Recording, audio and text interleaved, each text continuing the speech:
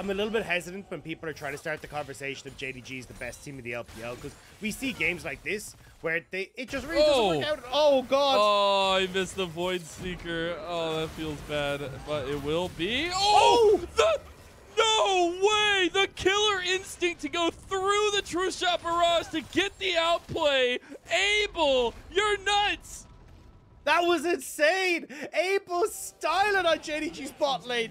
JDG lose Ganko, lose Hope, lose their mid lane tower. They're losing the Rift out. They're losing this bloody game, Mizel. I gotta get a